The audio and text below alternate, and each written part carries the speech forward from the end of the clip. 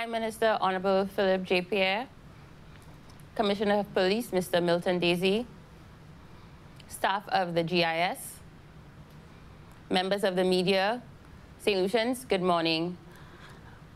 It is my pleasure to welcome you to a press conference with the Honorable Prime Minister and the Commissioner of Police as we speak about citizen security in St. Lucia.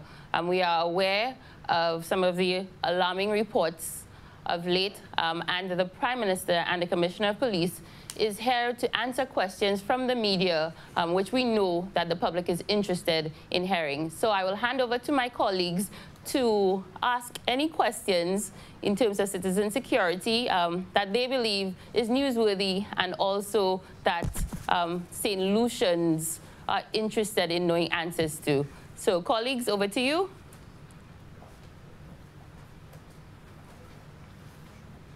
Oh, no questions. Wow. I guess I can start. There's a mic.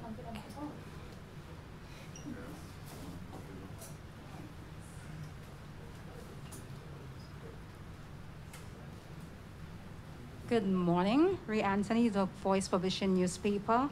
My question, I guess, to the Commissioner of Police.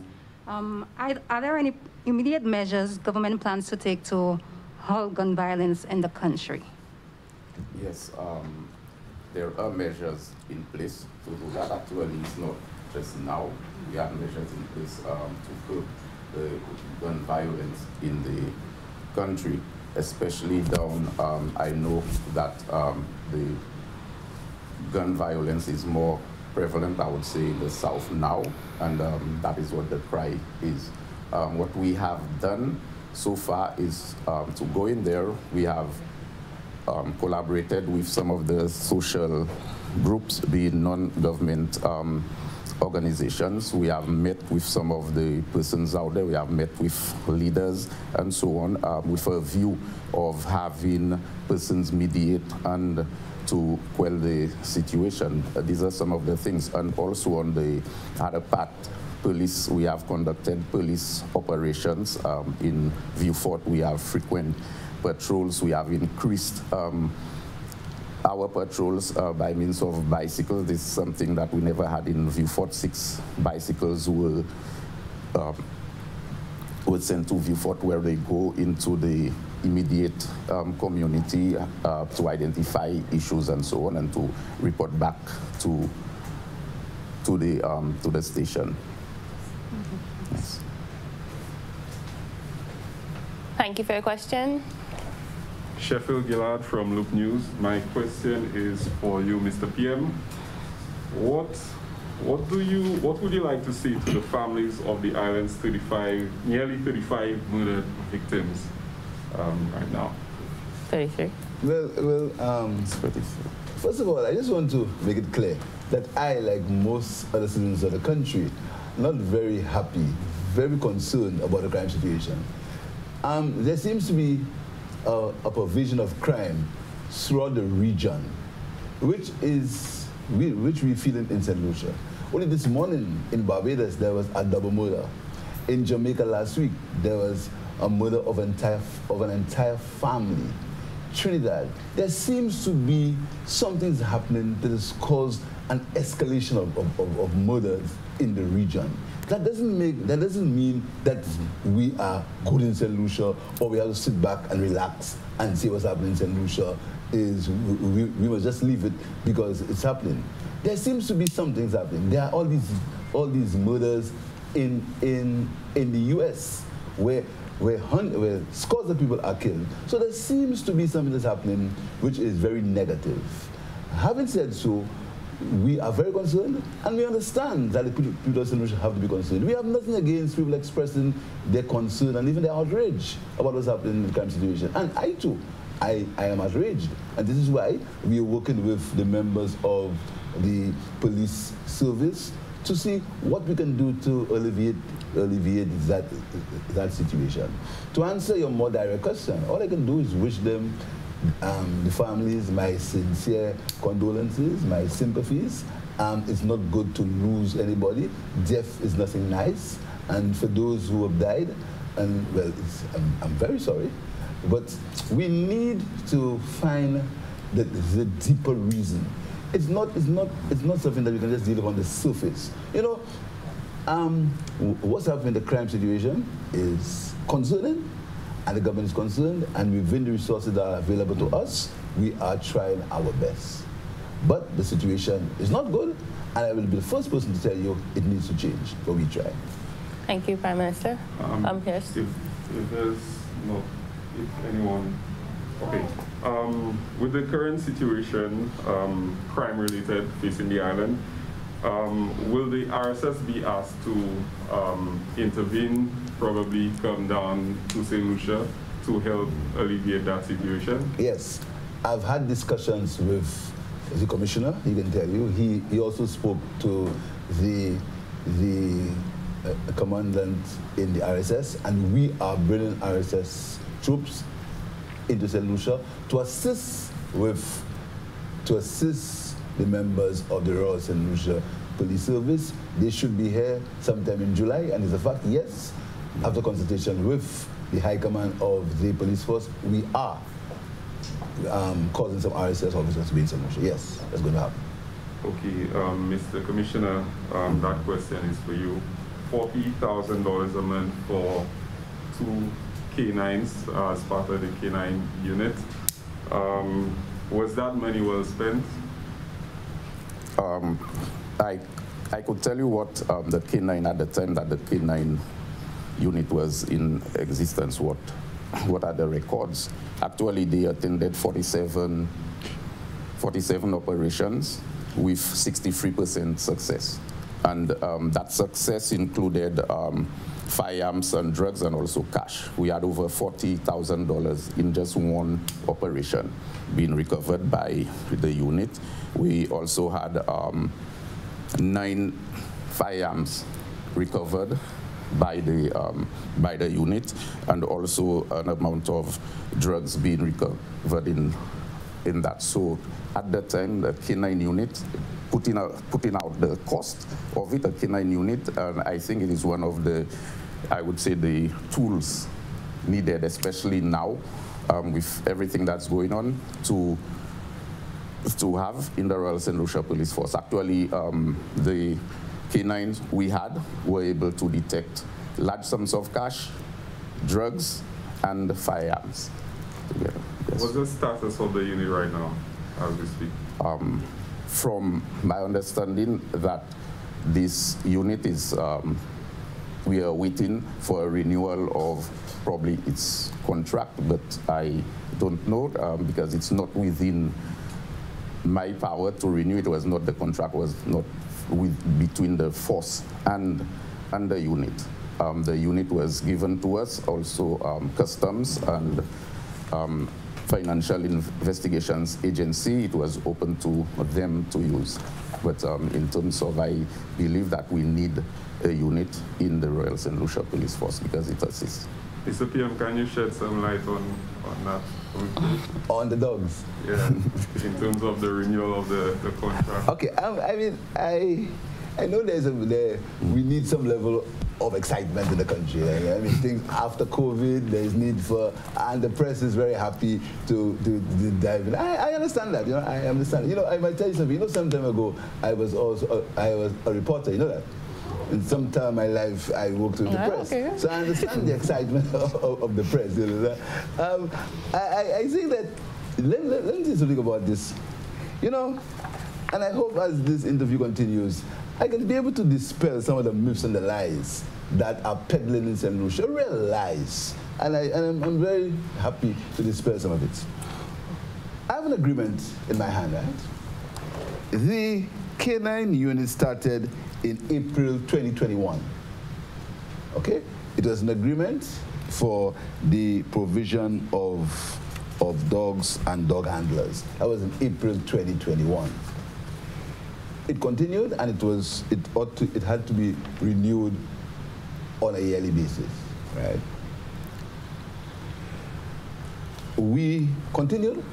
The government, the government our government continued with the process. But right now, every cent we spend we have to send it and look carefully at it. We must not take anything in silos. This government, right now, we have to subsidize gasoline for the public of Saint Lucia by nearly $1 million. We subsidize flour. We subsidize cooking gas. Never before has any government had to subsidize foodstuff as we have to subsidize it. We receive no revenue from fuel, absolutely no revenue. I have a report on my desk right now from the Minister of Finance to increase the price of fuel, first to make 0 cents. To increase it to make 0 cents.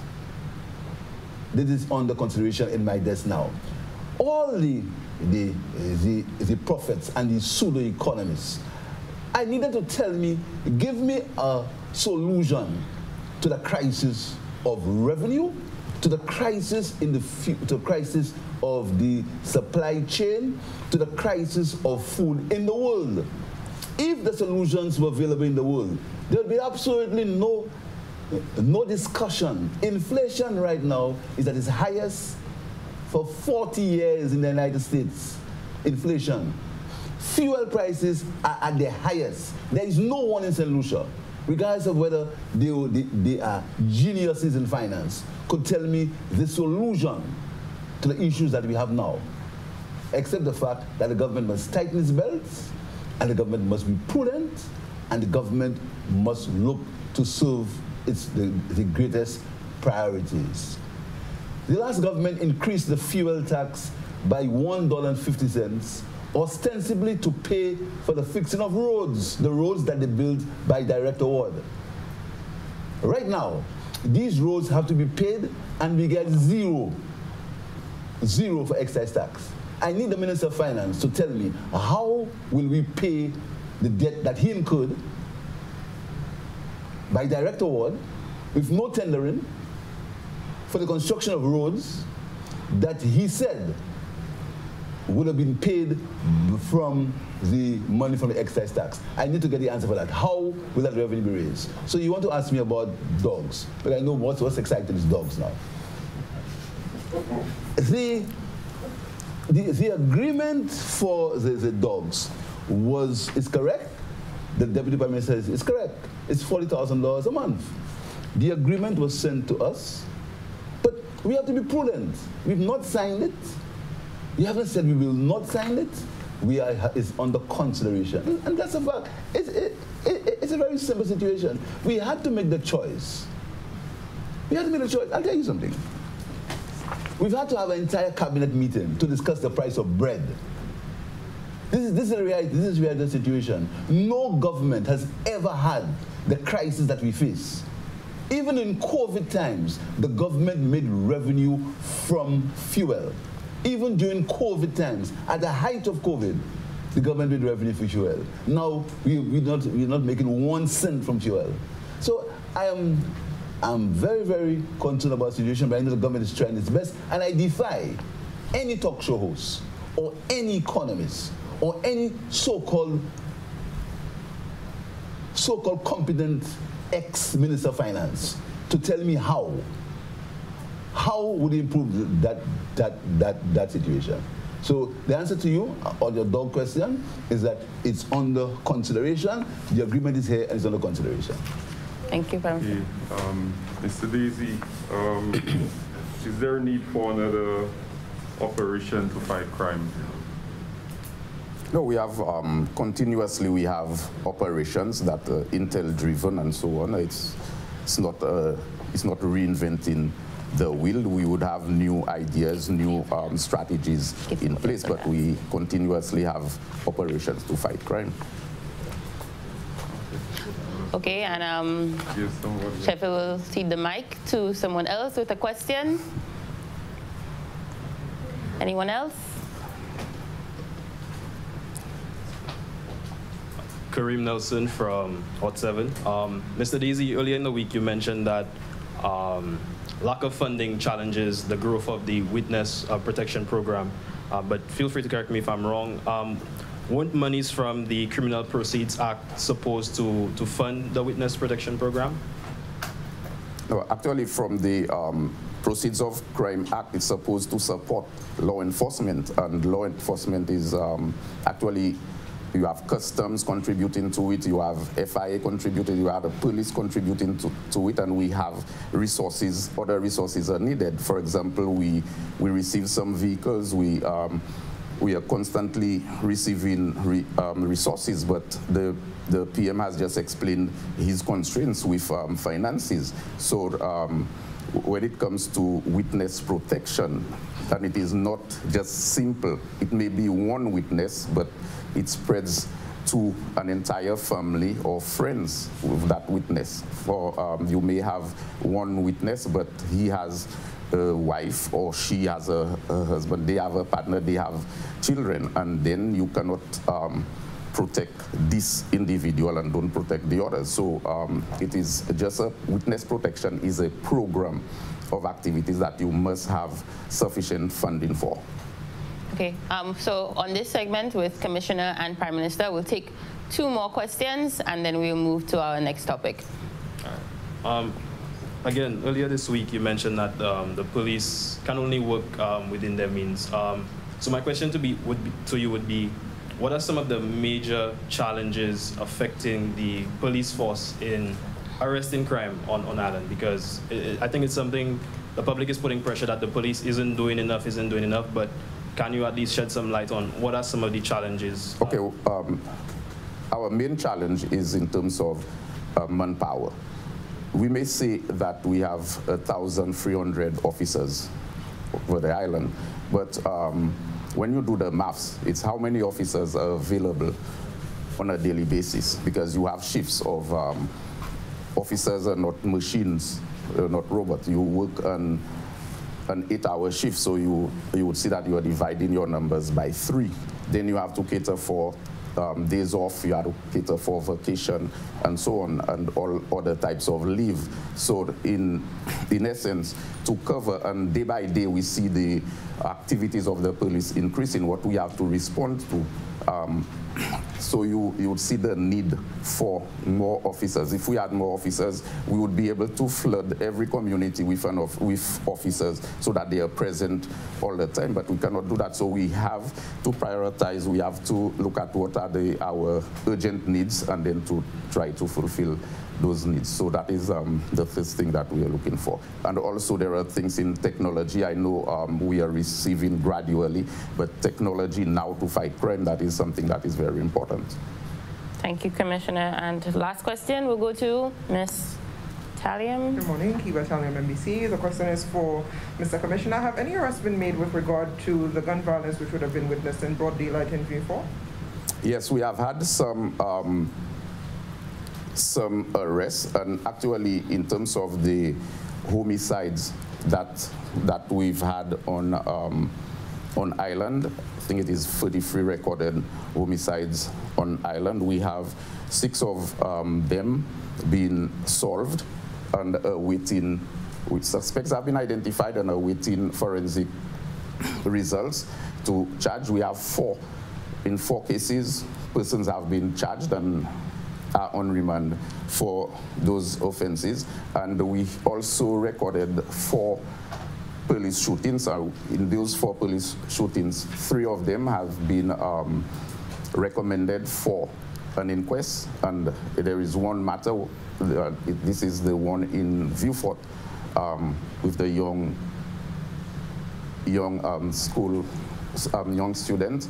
This matter is we are waiting advice from the DPP as to the way forward with this particular one. So, so we are working on all of them. It takes sometimes the time might be lengthy. Some of them are, you could do it right away, and that is with evidence. What evidence you have?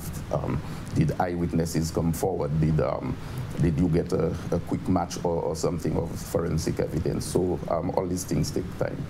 Yeah. Thank you, Commissioner, and thank you to the members of the media. Prime Minister, do you have any closing remarks for this segment on citizen security? Yeah, just to assure the public of Saint Lucia, the government, like all citizens, we are concerned. We're concerned about the crime situation.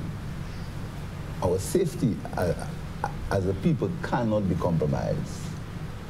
But with the best will in the world, we have to be able to back it up with resources.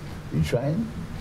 I am in the process of signing an agreement that will give the police service 40 new vehicles. The training vote that was stopped by the last government, the training vote that was stopped by the last government, the training vote that was stopped by the last government has been reinstated this year with $200,000. It could be more, but that's what we have now. We have started a swift justice program. We have put in $2 million in the budget to reduce on the backlog of cases that exist in the system. Right? You heard that there are a number of cases, particularly murder cases that are stuck in the system. We have put in $2 million in what we call a swift justice program. In terms of conditions for the police, we are starting construction on the Grosley police station. In terms of conditions for the police, the Vieux-Fort police station, you must understand that the problem at the Vieux-Fort police station in its initial stages would have cost the Saint Lucian taxpayer just over $100,000. Or let's be fair and say between $100,000 and $200,000. It was left to fester. It was left to fester for years without the government at the time spending $100,000, and that there was no fuel prices, there was still revenue from fuel. They allow it to fester, and now it's going to cost us over $2 million to repair the Vieux-Fort police headquarters. We are doing that. In the budget this year, there is money to repair police stations. We are looking into the possibility of drones for the police service. We are trying, and we're starting by, as I said, bringing in the RSS to help, but we see if we can increase the numbers in the force. We are trying to boost the morale of the members of the police service. I've met with the welfare, and we are discussing plans to stop some of the problems, or to halt or to limit some of the problems that exist. So we are trying. I've said to you before that my biggest concern is the security of the country, the economy of the country, and I have a vested interest. And I know some people get annoyed when I say that. They say I say it enough, but I have a vested because I went to school on the money of a police officer. So I have a vested interest in the welfare of the policemen and women. So I can assure the public of Saint Lucia that the government, within the resources that are available to us, we are leaving no stone unturned to see if we can alleviate the situation of crime in the country. But it is a concern, and I agree if people are concerned about it. Thank you, Prime Minister. And just to close by saying that crime and citizen security is all of our responsibility, and it is citizens who are committing crime, and the public is again encouraged to assist the police in their efforts for information gathering, and also in the tampering of crime scenes, etc. So we too, as citizens, have a responsibility for our welfare and security. Thank you, Commissioner Desir, and thank you, Prime Minister, for this session. Okay. Commissioner, you're free to go. She's been watching, waiting, wondering when the sands of time will give way to a tide of change, and for yesterday and today to become a new tomorrow.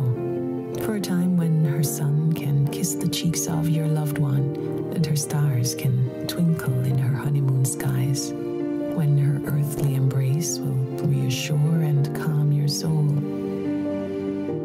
And her unique view can change your whole perspective. Proudly, she has risen to meet new challenges and to provide safe harbor to all who reach her shores. For her hopes and dreams still stand shoulder to shoulder, a precious reminder of experiences yet to come. So, wherever your moments and memories take you, let her sense of adventure set you free. She is Saint Lucia.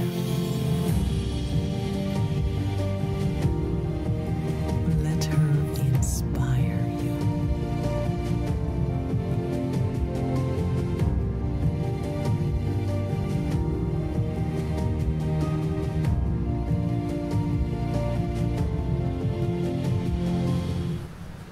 So welcome back, everyone. Commissioner, I will let you have some closing remarks to St. Lucians and to our media colleagues. Yes, actually, sometime last week we heard of an anti-gang unit, and persons are asking what really is an anti-gang unit. Actually, the aim of an anti-gang unit, and in fact the one we want to introduce to St. Lucia, is to dismantle any existing gangs or criminal groups in St. Lucia. And by doing this, it is we would need to get the intelligence in terms of their networks. For example, I could give you for the gun coming in St. Lucia, we do not manufacture guns, so you could safely say that the guns are coming from the outside and coming in, whether it is through the illegal ports or the legal ports. So we have to find the information, especially through the legal ports, where you are trying to dismantle the network, because it has to do with networking, firstly with the supplier, then you have the shipper, then if it is coming through the legal means, at customs, because that is the place where, that is the border, we have customs. So we have to get the information as to how those firearms are coming in so that you could break it. It is sometimes most likely that during the process, during that supply chain, whether it is a courier or whoever, customs, the brokers, the shippers, somebody or more than one of those channels, there are corrupt practices in there.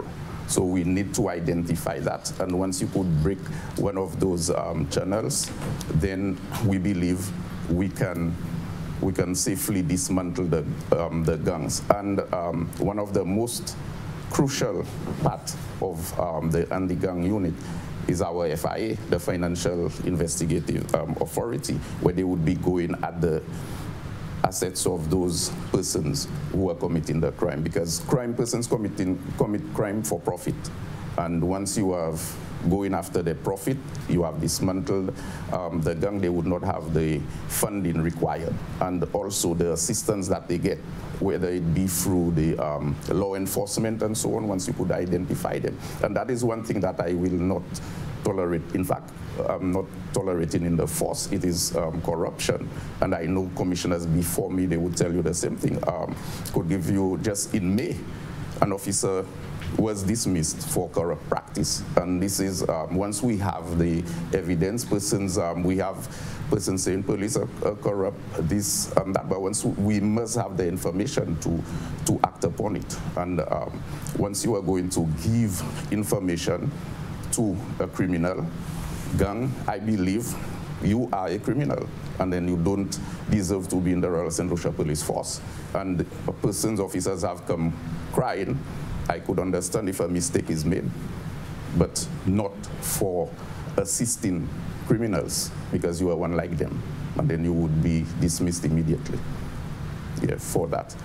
In the same vein, I want to commend the officers who are out there, who are doing their best, especially the SSU, who have to respond ever so often when gunshots are fired and so on. You leave sometimes I have to take officers who are off, ask them to leave home midnight or whatever time to be in certain locations. So I want to commend these officers. The officers from CRB who are on the ground, especially in Vieux Fort, trying to reach the troubled persons who, we know that sometimes the crime, it does not affect you personally, but persons fear that at what point it would reach my doorsteps. We have guns being fired all over. What time a stray bullet would hit an elderly person. You have children who cannot sleep because when they go out, they have nightmares hearing guns firing at them. So these are some of the things, and I applaud the officers who are going into the community to do that, the beat and patrol officers who always present. So just asking the public, I know everybody, we are hearing the cry. It is time now for you to act, but it would not take one day to do it. I'm calling upon the social services to continue doing what they are doing and more to come in so that they could address the situation in the islands. Crime is not just what we see. We see guns being fired, but there are deeper problems than that. We need to get down into those problems. We have upbringing problems. We have problems of ill discipline. So we need to correct that so that we could see that change. I may even go further to say that we have a problem with parenting in Saint Lucia, where parents do not give the proper guidance to persons, or there would be parents who want to give the proper guidance, but these kids would go out there and then get influenced by other persons. We've had instances where school children are being sponsored by these same criminals. So they lure them into doing whatever they are doing. Why go to school and then spend 8 hours on a bench when I could get my sneaker and my whether it's your Nike to go to work. So all these things are issues that we need to take care of so that we could see a change in Saint Lucia. However, we, the police, we are committed into doing it, and I know that the government, the Prime Minister is consulting with me, I'm consulting with him all the time, and then what are the resources needed. And he mentioned the vehicles. I know that is one of the things that would help us a great deal. Yes, thanks. Thank you, Commissioner. And again, thank you everyone for being with us for this segment of our press conference. We'll take a break, and when we come back, we will move on to our economic outlook discussion.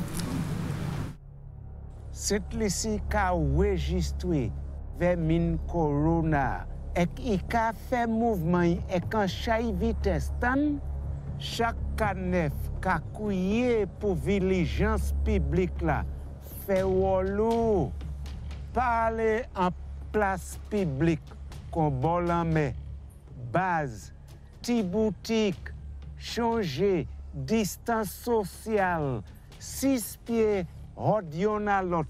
I ka travail tan, si ou senti ko pas cordial, quarantine ko, pas en contact et puis l'autre, en cas où te toi pe exposé. C'est un écouye, free 11 ou ben n'importe clinique yo pou. Les pays a dimi à clé, ça veut dire les supermarkets, pharmacies et puis ATM, yo accessible avant c'était souhait. Pays à clé en plein, ça veut dire tout bagay fermé à 24 heures. Servi protocole comme sorti par bureau indication santé. Nous tout ensemble, ça sauver vers min corona. Si nous tout servi jidla à toutes les. Together let us win this war. Saint Lucia be a soldier. Together we can beat this corona. What's in the food you're eating? Do you really even know? All the chemicals and hormones used to accelerate their growth. All the artificial flavoring, sweeteners and colors too. We consume and we don't spare a thought for the damage that they'll do. No. Think about the children. Think about the children. How will we save them? Chemicals and GMOs are not the solution. Use organic and join. Excessive agrochemical use, additives, and genetically modified foods are harmful to health and the environment. Join the good food revolution. Grow, buy, and consume organic. A message from Rise Saint Lucia and the Ministry of Sustainable Development with funding from the GEF Small Grants Program, UNDP. The good food revolution. That's it. And welcome back to our press conference. This time we have Prime Minister Honorable Philip J. Pierre and also Ms. Gemma Lafayette, the Director in the Department of Research and Policy. So we will we'll take any questions regarding economic outlook, so that entails inflation, gas prices, supply chain issues, that the director can speak directly to, and also Prime Minister in terms of how these issues affect the revenue of the country and also our ability to spend on social activities, on health, and any other issues of the country. So I would hand over to my media colleagues again. Questions, anyone, or should I start the ball? No? If no one has questions, we can go home. Oh, wow. No questions. Okay, so we'll have a little conversation, Ms. Lafayette and Prime Minister. We've seen the increase in gas prices probably over the last three terms, because we know we do a pass-through mechanism every 3 weeks. Right. What has caused that? Because we see government making $0, but yet still we're being asked to pay more money for gasoline. Could you just explain to St. Lucians what the process behind that is? Hi, good morning, everyone. I would just basically outline quickly for benefits of the audience exactly how the fuel prices are determined in Saint Lucia. So there is a price build-up formula that is applied to every shipment of goods coming into Saint Lucia. And we see that price build-up formula determines the retail price. It comprises three main elements, which are essentially the imported price, which is the CIF price of the product, the margins that have been paid to the wholesalers and the retailers, which is the gas stations and Southern Rubis, example, and also the government's taxes. The government collects two taxes, excise tax and customs service charge. So the retail prices are largely, to a very large extent, influenced by the imported price of fuel. And what we've seen over the last few months is that the imported CIF price has increased significantly. Now, that itself has been driven by two separate factors. We observe, for instance, that the crude oil international prices have been increasing by about 60-odd% in 2022 compared to 2021 last year. And while some may actually regard and basically compare the 2022 crude oil prices with the previous oil price shock in 2008, where the price actually peaked at $140 a barrel, there is another factor at play here. So quite apart, in addition to the increase in international prices, we have a significant and astronomical increase in the refinery cost of the crude oil to convert it to gasoline, diesel, and cooking gas. So when we add these two factors together, the crude oil price increase, as well as the added refinery cost, which has escalated during the course of this year, we see that the CIF landed cost in Saint Lucia has actually gone up significantly. So that has filtered through to our domestic prices. And of course, just to reiterate here that the margins that have been paid to Southern Rubis, which is the wholesaler importer margin, remains fixed since 2005 thereabout, 2009, sorry, thereabout. And the retail margin paid to the gas stations is also fixed. So the only variable or the government's policy tool in trying to basically manage and provide relief to the customers is really through the excise tax that the government collects on fuel. So while the government collects a small customs service charge, as is for every other import, which amounts to about 6% of the CIF value, the government has adjusted its excise tax downward in a very significant way, to the extent that it has even gone negative in some periods. So what we see happening is that currently, as of June 13th, 2022, we see that the excise tax on gasoline, which is the main revenue-generating item for the government and the main consumption product of the four main products, it's actually negative 44 cents.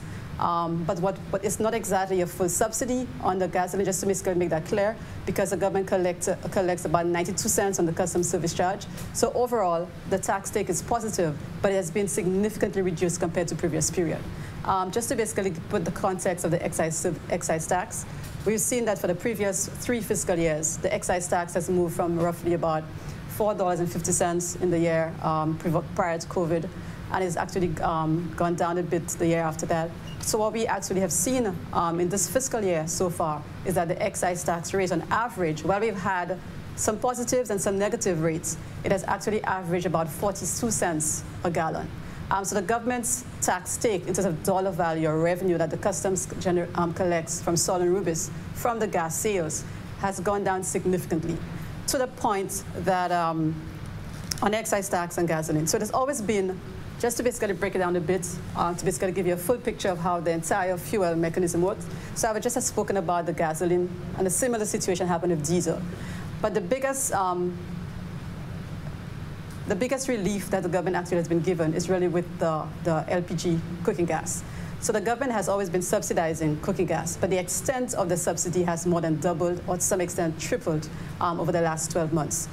So as you might be aware, the subsidy on LPG, the 20-pound cylinder, amounts to roughly about $26 per cylinder, and a similar amount for the 22-pound cylinder. And what we've been seeing in recent weeks is that whatever positive revenue the government collects from gas and diesel, it is not sufficient now to basically pay off or to basically cover the cost of the subsidy on the cooking gas. So the government has found itself in a position where, for the first time since the market pass-through was introduced in 2009, where the government has to basically now find the cash to refund the importers, Sol and Rubis, to basically actually continue to actually sell the product to the consumer. I will stop here for now. It's a bit of a mouthful, but in essence, just to wrap it up, to say that the price that we see at the pump, although very, very high by historical levels, is significant, is really reflecting the external vagaries in the international market that we have no control over. We're simply price takers in the world market, and we're all consuming public country. So the government has tried to provide relief for years, since June 2021, last year, till about March of 2021 of this year. The government kept the prices stable to basically to shield consumers from the rising price that actually started back then. But when the war broke out in Ukraine, the government wasn't able to continue to basically provide, to cover that sort of shield to that extent, and there were incremental increases. But yet still, despite these increases in the retail prices, the government's tax take has gone down significantly to negligible amounts, and in some cases to negative revenue. Okay, and just one question from that. I see we have a question from a reporter. What is the difference? So I know there would have been a projection for, we're in the first quarter, we've just, we're now in the second quarter. What was the revenue projection, and what did the government actually make? Right. If you could tell me. So if I were to take it a bit more, maybe to respond more on the fiscal year basis overall. Okay, fiscal, so for instance, for this new budget year, implicit in the government's approved budget estimates was a projection from excise tax revenue on all the fuel products of about $65 million for the entire year. If we're, based on the actual, what has happened so far for the fiscal year, and should international oil prices remain at the current levels with no adjustment to the retail prices, we are expecting to actually be in a situation where the government will be having a net negative revenue collection of about $9 million. But to get back to your question, Mondi, the government has so far, from April to present, subsidized cooking gas quite significantly to the tune of about close to $5 million. On average, about $1.1 million every 3-week period for the subsidy. And there's been a very negligible collection on the tax revenue on gas and diesel, which has been close to zero for the most part for the fiscal year so far. Thank you, Ms. Laffey. Kareem, we'll take your question. Yeah, Kareem Nelson, Odd 7. Crude oil products are rising, the prices are rising exponentially. Just for an example, January 17th, just of this year, a 20-pound cylinder was $32.94. As of the latest update, it's about $43.78. Prime Minister, you have lamented that government makes no revenue on fuel. how much longer can we continue to subsidize fuel if it continues to rise based on the trends that we're seeing? Prime Minister. As the economist? Well, I'm sure you would have two different responses. I mean, the economist would tell me what a question that is based in the science of economics, right? So I won't tell you the answer. Well, really, it's a challenge. It's a fiscal challenge. And this is why I said previously, we have to look at our priorities. The government has to look at its priorities. The first answer would be borrowing. Right? We also have issues as far as borrowing is concerned. Our debt to GDP ratio is bordering in the 90s. I mean, it's not at a situation of chaos yet, because some of our neighbors are $100, but on this current trajectory, it's not looking good. Our other concern would be revenue from tourism. Up to this day, we've not reached the 2019 tourism figures as yet. Our revenue from tourism has not reached the 2019, in 2022. The third source would be from the Citizens by Investment Program, the CIP. And as you know, that program is under tremendous stress, from Europeans under tremendous stress. So we cannot project too deeply into the future as far as the CIP is concerned. But the important factor is we do not know how long the war in Ukraine will continue. We have no idea. We do not know how long this will continue. So we have to measure our responses. Right now we have an issue with flour. Last month, we subsidized flour. We sold flour to the bakers at a cost of, I think, $35 per bag. And the landed cost for flour was over $100. But the government had to actually subsidize in terms of cash into the system so that we could keep bread at its present price. What will happen moving forward is something we are in negotiations with the bakers for. So the answer to your question is we really cannot predict the future because it's so volatile.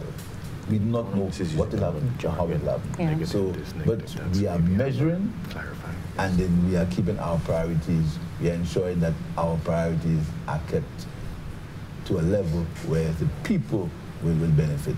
Notwithstanding the fact that we have to continue to pay our debt, because if we default on our debt payments, that's bad for the economy generally. Any other questions, or should I continue?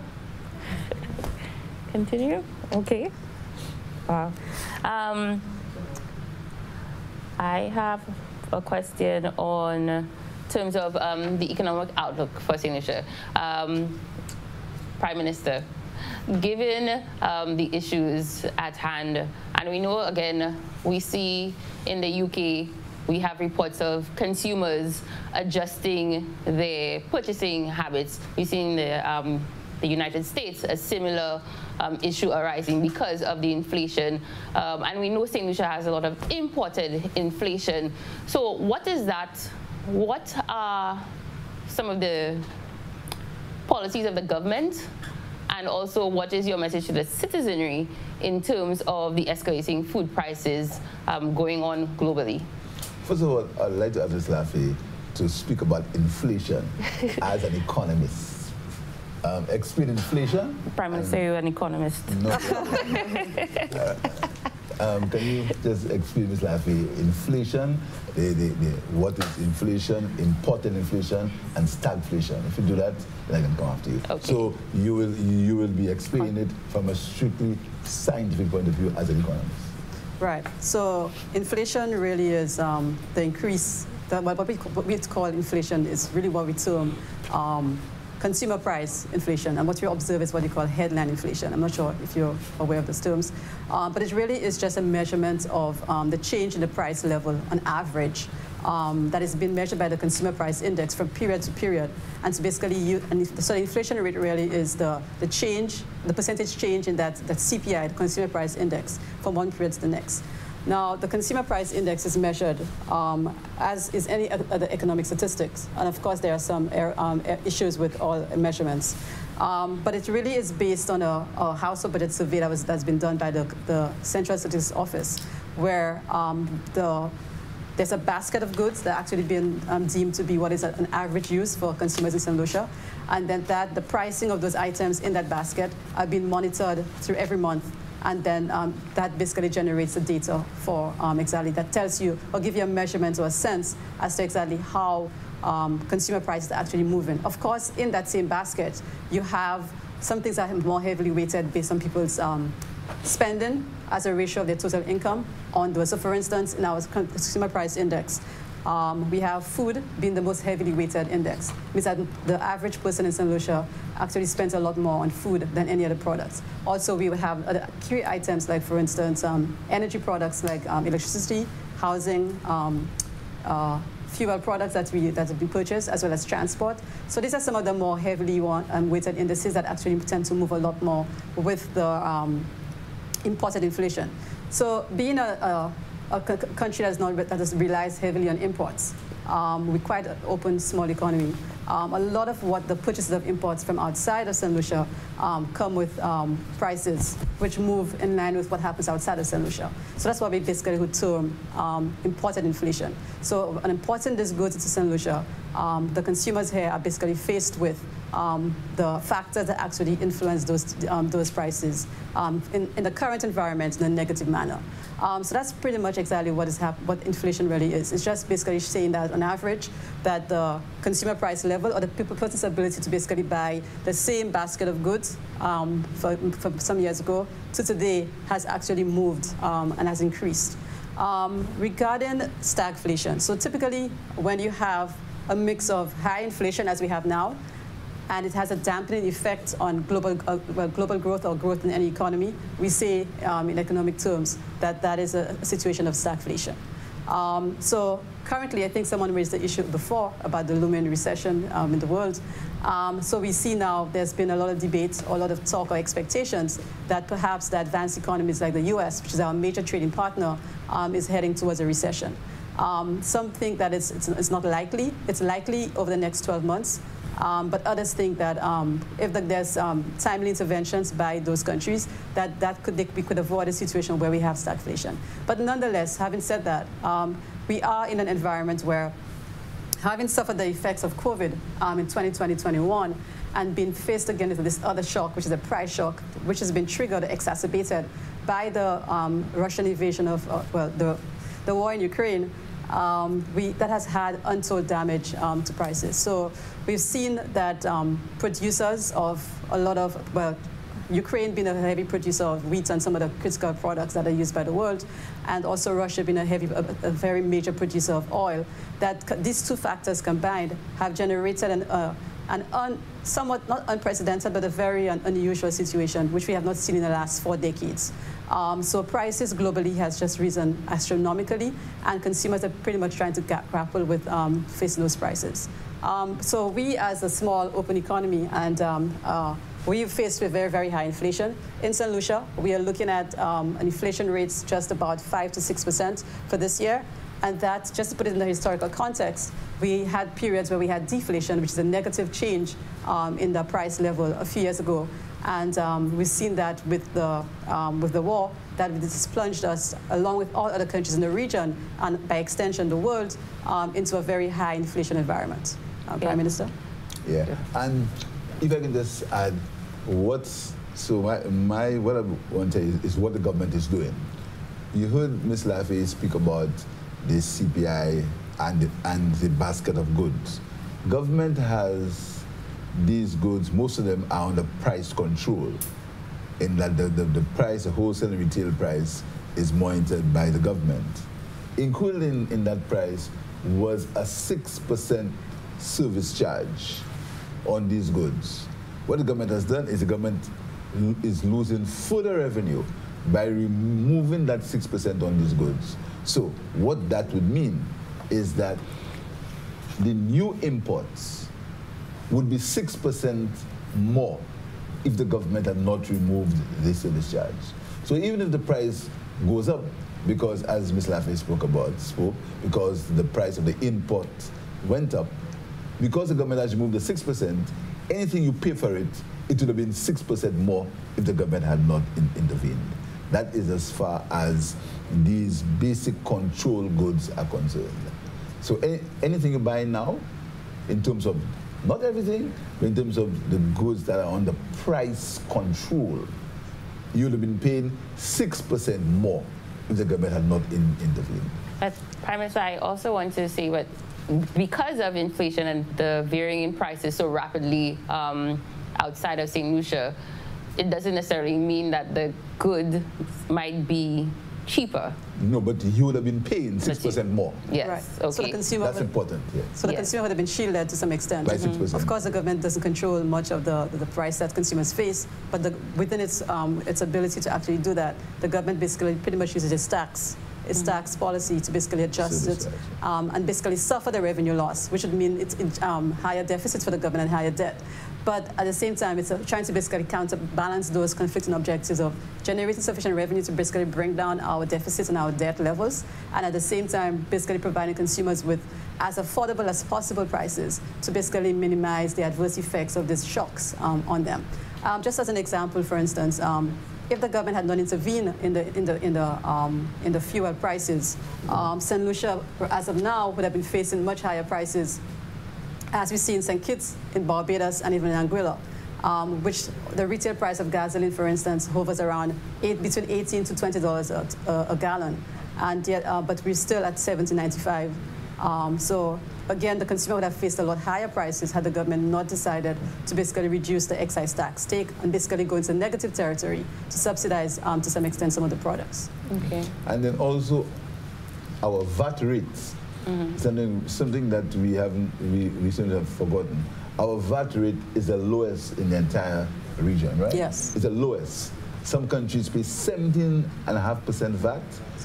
I think some countries pay 21% VAT. I'm not sure about that. But we pay 12.5%.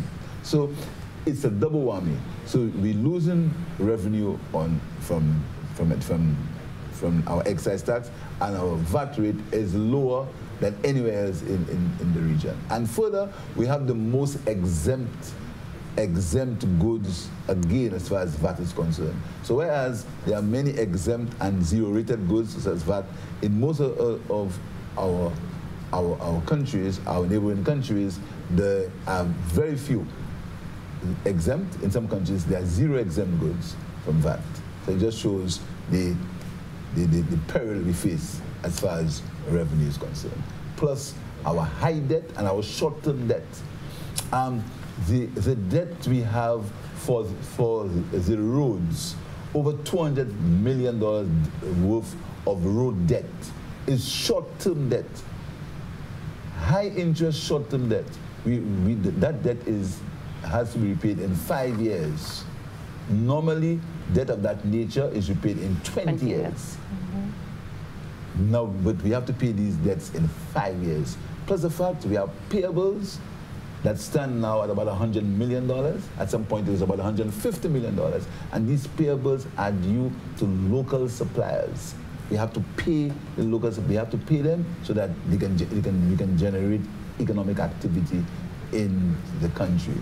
So we are caught with that, and these are not our making. We were not the ones who incurred that short-term debt at 5.5% over 5 years. We were not the ones who incurred it, but we have to pay it, and the revenue to pay it should have come from the $1.50 increase in excise tax. That's where that revenue should have come to pay these debts. We have not got that revenue, but we have to find the money to pay these short-term election roles. Okay. Prime Minister, my last question to you, and then I guess Ms. Laffey could have some closing words, and so will you. There must be some good news, some good things happening in Saint Lucia. I know the economic outlook seems a little dreary, and again, as you have stressed, not to any not by any of our making, but anything that St. Lucians can look forward to in terms of investment opportunities. We know you've been on some recent trips.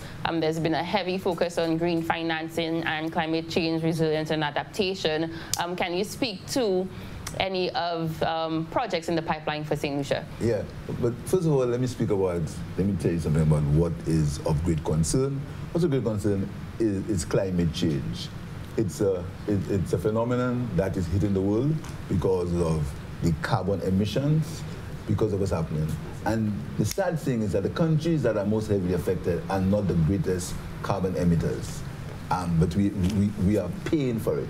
And every time I spoke, whether it was at the Summit of the Americas or at the Corps of Heads of Government Conference, I spoke about the effect of climate change on Saint Lucia and the effect of climate change on the region. And I made the point that all the world hears about is when there are big hurricanes, etc. But every day, and it was significant. Why I was saying that we are having floods in Castries. When rain falls, we have landslides, we have floods. And then we have to repair, we have to adapt, we have to mitigate, causing further strain on our fiscal budget. The rains that fell yesterday, I'm sure there are parts in the country where we have to do some mitigation. So climate change is a serious issue, and I really hope that the press and the people of Saint Lucia can inform people as to the reality of climate change. In the negotiations for our loans now, we have to put in a climate clause to mitigate against what's happening. There's talk about the vulnerability index, where because of our national income, we are graded as a middle income country. And the reality is we are not, because we are highly indebted. There's work happening now to see whether we can convince the IMF and the World Bank and the international financial institutions to treat us, give us special and differential treatment as far as our loans are concerned. These are the negotiations that are happening. These are the discussions we had in the US, discussions we had with President Biden, discussions we had at the Heads of Government Conference. And this week, I go to Suriname, where these discussions will continue. So these are the realities that we face. Realities of climate change, the realities of high debt, and the realities of crime that I spoke to a while ago. But there is some good news. For the first time in Saint Lucia for a long while, we've seen the start of hotel projects. And I'm very pleased to tell you that that is just the beginning. You would know that for the last 5 years, we've not had one new hotel project in Saint Lucia, not one. Neither before COVID or after COVID. Right now, we've started, there are at least 2 hotels that have already started. Casaba Beach and the extension to Sanders Halcyon. The outlook for the tourism industry is very positive, but again, there are downsides because of the high price of fuel, the cost of travel is expensive, and Saint Lucia, as you know, is a high-priced destination. So we have to deal with that. But there are very positive signs as far as our tourism is concerned. In terms of agriculture, we've shipped bananas to England, and I got a report from the Minister of Agriculture that the quality was good. So we hope to continue shipping bananas to the UK. It's the first time in many years that we are actually shipping bananas to the UK. And I know I was the butt of humor when I spoke about bananas. But you see what has really happened, that because of my pronouncements on bananas, farmers have got inspired. And they are planting bananas, and the local people are doing many things with bananas. We are adding value, and this was what was important. We have to add value on our banana product, and we are doing that. So that is good. Secondly, in terms of agriculture, we're doing very well as far as our sea moss is concerned. Our sea moss production is increasing. Again, we're trying to add value to it. So there's great demand for Saint Lucian sea moss. In fact, there's so much demand for Saint Lucian sea moss that a country has created a product that they call Lucian CMOS. So we have to get now to put what is called an identity marker on our products to ensure that when they call it CMOS, it's really authentic Saint Lucian CMOS. In terms of our cultivation of bees, of honey, that is increasing. So there are some good signs. But we need to incentivize agriculture.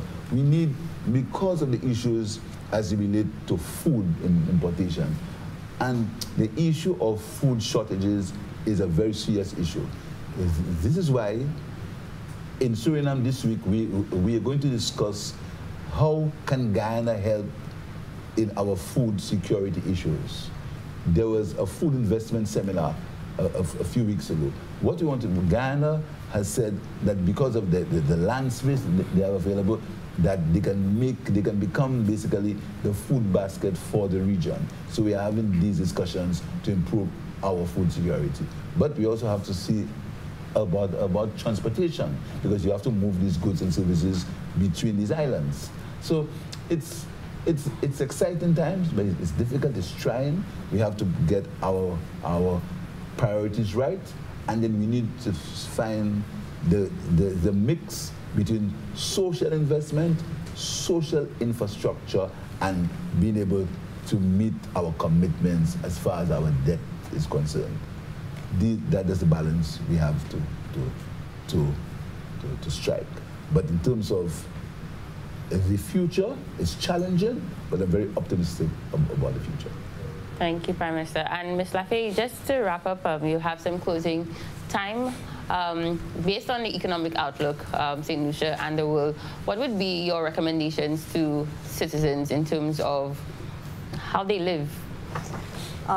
Just to reiterate what the Prime Minister said regarding the global outlook. Of course, it's challenging times ahead, but there is, well, just to go back a bit to indicate that coming from the downturn, the very, very sharp contraction that we had in activity in 2020, our GDP fell by about 25% in that year, and the recovery has started. So last year in 2021, we would have actually rebounded partially to just about 12% from that, but we're still below the pre-COVID levels.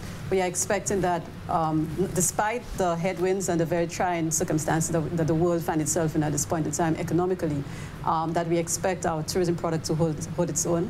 Of course, subject to the different eventualities that affect travel, like for instance the pandemic and how that evolves, and then the looming threat, not necessarily the extent to which monkeypox, if at all, would have any meaningful impact on our tourism output going forward. But again, back to the inflation, which is the area of concern for most countries around the world economies. While now the inflation prices, the prices are actually quite high at a very, very 40-year peak, we are expecting, and I think there are some early signs in the advanced countries, that the prices are beginning to ease a bit, and they seem to be coming in a downward. It's still too early to say. Of course, it's unpredictable what the situation, how it actually unfolds, but there is the expectation generally that moving out of 2022 into 2023, that the price levels and inflation will basically subside to some extent over the medium term, over the next 2 to 3 years. And the same applies for Saint Lucia. Of course, we're a reflection of exactly what happens on the outside, on the inflation side. But again, of course, with oil prices being very unpredictable, no one knows what's going to happen with about how long the war will continue or will be sustained, and to what extent the counterbalancing factors of supply and demand actually weigh in favor of the oil-producing countries. So, for instance, the extent to which the OPEC countries might decide to increase their supply, we're not sure exactly what will happen with that. But we generally expect, and I think the general consensus among industry experts is that those prices actually will be coming down somewhat in 2023. On the real sector side, as the PM would have indicated, and I said earlier, we are expecting that despite these challenges and the very unfavorable economic environment, external environment, the government expects that the tourism sector will continue to rebound towards its pre-COVID levels by about the year 2024, to basically get back to 2019 levels by then. So the outlook for Saint Lucia is still somewhat promising amidst the challenges that there are. But of course, we have to basically urge persons in terms of the expectations, to temper the expectations a bit, and to basically do whatever is within their powers, the control, to basically adjust the spending accordingly to minimize the effect of the high escalating prices on their budgets. Of course, again, to whatever extent persons can, and even businesses, can basically conserve energy and also begin to actually promote and basically increase our food security to help us actually grow more of what we eat and to basically reduce our input bill and therefore to basically reduce the reliance on imports. So it's a challenging time, and it might not be, I think we need to basically ride this wave with some level of confidence and hope that the coming years would still remain promising, and there will be relief along the way sometime in the medium term. I think I would stop now at this point. Thank you, Ms. Laffey. And Prime Minister, two questions before you give your wrap-up that I had in my notes. We've noticed some, I would like to call it propaganda, in the DFCs. So we understand, you spoke about it briefly in terms of what is owed in terms of roadworks. There was something circulating on social media about the government being asked to pay, I'm not sure asked by whom, to pay for $34 million to Fresh Start road construction. Can you provide any clarification on that matter for us? Yeah, yes, Moni. First of all, I just want to make it clear that the government has met or is meeting all its obligations. It's difficult, but in terms of obligations towards all these DFCs, the government is meeting them. It's meeting them. Sometimes we're late, but we're meeting them. And not, you called it propaganda, but it's more than propaganda, it's dangerous. There's been absolutely no agreement to pay Fresh Start any money, not 1 cent. There's no agreement. There's no court order. There's no arbitration order. There's nothing. There's nothing that exists to pay Fresh Start 1 cent as far as the Talvan and Shock roads are concerned. And coincidentally, I have a letter from Fresh Start. You see, pushers of propaganda and people who do not speak the truth must always try to cover their bases before they speak of these things. There's a letter dated June 29, 2022 from Fresh Start, and here is what the letter says. It says, we would like to kindly request an update on the status of the above stated claims presented to your organization on December 22nd, 2021. That's a letter. They are requesting an update. So if we paid them $47 million, they would not request an update. I want to tell the public of Saint Lucia that is completely false, completely untrue, and the government, what the government has done is the government has terminated the contract and then negotiations are happening. But there's been no agreement to pay Fresh Start, not 1 cent. No agreement, not 1 cent as far as the Talvan and Shock roads are concerned. And I can prove, and I have evidence to prove it. And finally, my last question before Prime Minister gives his closing remarks. Any update on the vaccines as purchased from Radical Investments? I know I'm on behalf of the public of Saint Lucia today, guys. I've seen this question a number of times on social media. People wanted to know what the status was in terms of the payment, the refund for the vaccines that we did not receive. The vaccines that we, in fact, there are certain, there are many things that we're going to put in the public domain very, very shortly, very, very, very soon.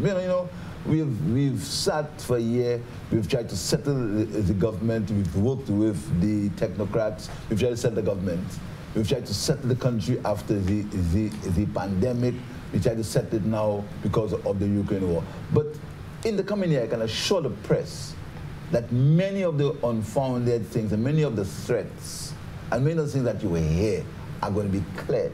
I can assure you. You're going to be hearing a lot more about St. Jude. You're going to be a lot more about the John Compton Dam project. You're going to be hearing a lot more about the extension, the Rodney Highway. You're going to get a lot more about the vaccines. You're going to be hearing a lot more. I can tell you to tighten your seatbelts. There's going to be a lot that's going to be said about these things. The year was a year of consolidation, a year of settling the government, a year of dealing with the issues. As far as the vaccines are concerned, there has been an inquiry into the vaccines.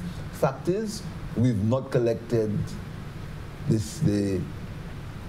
$7 million that was paid. There has been an inquiry. The owner of the company, Radical Investments, he's paid $1 million, and he's paid $1.5 million on the $3 million I think he had to pay. He's paid $1.5 million, and he's promised to pay the rest, which is evidenced by a letter. But as I've said before, you cannot blame the person who provided the vaccines. You can't blame them. If somebody offers you $7 million in advance as a businessman, you will take it. That is just common sense. But I want to just give you a little tidbit of a report that we into the vaccine scenario. Just a little tidbit, and I want to read for you. In a press release from the Prime Minister's office, dated July 1st, 2021, note the date, July 1st, 2021, he stated that the procurement was done in accordance with procurement and stores regulations, and that due diligence was done by the Ministry of Finance. However, we noted from the dates of the documents presented, as well as our review of the direct award procedure being used at the time, we saw no documentary evidence to substantiate that due diligence was done by the Ministry of Finance prior to the signing the agreement and facilitating payment. In other words, the Prime Minister at the time lied.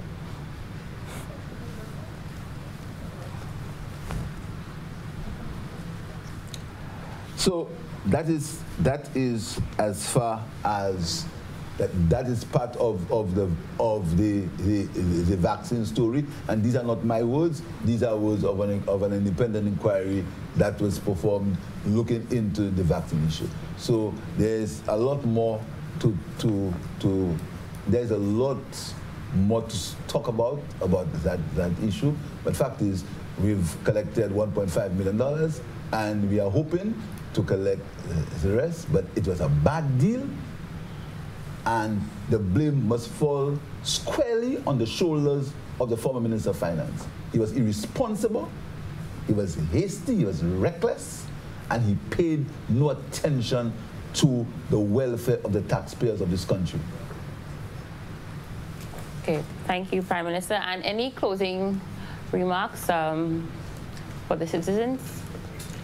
Well, as I said before, first of all, I want to thank the staff of the Ministry of Finance and the Ministry of Commerce. It has been trying times. We just came through a budget process. Resources are limited, and then the demands are great. But there are a few things we can report about. We've started the One Laptop program. We've paid facilities fees for students. We are paying CXC fees for English and Maths. We have increased our social spending. We've started a housing program. There are some investments that are on stream. There are some things we can be proud about. Some things we can be proud about. There's always room for improvement. And the government is completely looking at ways and means of improving, of making processes better, of improving the situation for the people of Saint Lucia. We have some serious headwinds. We have some serious challenges, but like I said before, I am optimistic. We're working together with the technocrats in the Ministry of Finance, the technocrats in the Ministry of Commerce. We are seeking the best advice. We're working with our international financial partners. We're speaking to the World Bank. We're speaking to the IMF to see how we can come to a solution that will improve the lives of the people of Saint Lucia. Our purpose in politics is to improve the lives of the people of Saint Lucia. We are going to be launching our youth economy at the budget at the meeting of Parliament on Tuesday, the 12th of July. We're going to be launching our youth economy, which is an exciting prospect for the young people of Saint Lucia. We are also going to be passing our special prosecutor bill, which is going to be able to bring correctness if there is any need for it. I know you've been asking me all the time, what are you going to do? But as I said before, we are a government of principle, we are a government of due process, and I was not about making any accusation without due process or without proof. So I could make the accusation on the vaccines and make the point that the Minister of Finance was reckless and irresponsible because I have the documentary evidence to back it up. I want to tell the public of Saint Lucia that I want to thank them. It's going to be 1 year since we're in government. I want to thank them for their support. I want to thank the civil service, the police, the other public officers for their cooperation and the hard work that most of them have put into the system. It's challenging, but it's exciting. We look forward to next year of great promise, but there are many circumstances that are beyond our control that we have little control of. I thank you very much. Thank you, Prime Minister, and thank you, Ms. Lafay, for joining us. And thank you to the members of the media for being present and to the staff of the GIS for accommodating us. Thank you, Saint Lucia. Until next time. Thank you. All right, guys.